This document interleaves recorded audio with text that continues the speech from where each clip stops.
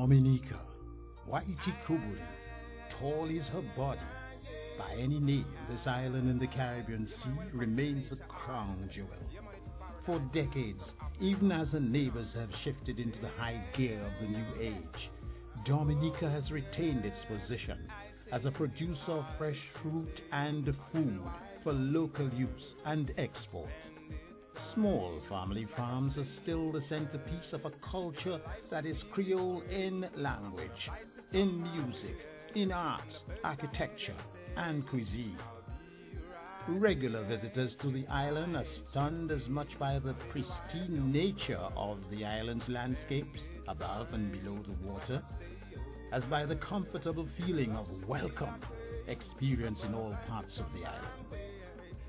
In recent years, even the cruise visitors who come for one day to this extraordinary place are captivated by the change of pace that is signaled by the majestic mountains rising straight out of the Caribbean Sea and the tiny villages nestled on the sides of these verdant hills and the natural smiles.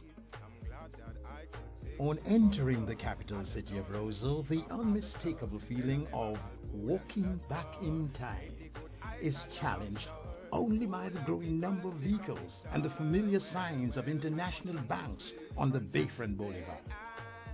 It takes only minutes to cancel out the impact of such modern activity as the 40-acre Roseau Botanical Gardens, within 10 minutes of the cruise berth, beckons the visitor to a sample of the rich mix of flora, aromas, and colors that characterize much of the island. Within minutes, the sample gives way to the real product that is the nature island, Dominica. After an exciting ride on curling mountain roads, this breathtaking view is available from the front row seat offered in the village of Eggleston to the splendor of the Mont Wapiton National Park, an UNESCO World Heritage Site since 1998.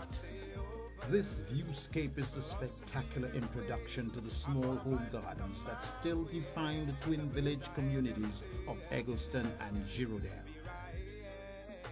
Production of fruits and food crops using environmentally friendly methods remain the centerpiece of this and other small home gardens of the area.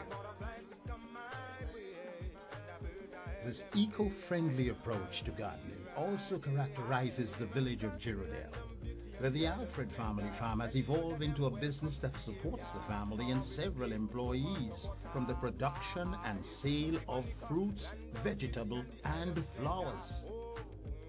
As the banana economy of Dominica succumbs to the pressures of New World trade arrangements, tourism is emerging as a major source of income for many rural communities.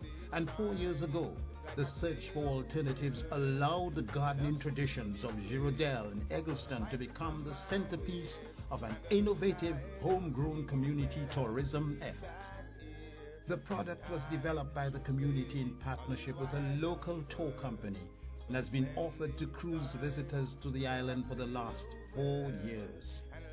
Exotica Cottage Resort has collaborated with the Flower Growers Group of Eggleston and Girondale, the Village Council, artists, and youth of the community to design, promote, and manage this tourism experience representing a slice of the life of the people.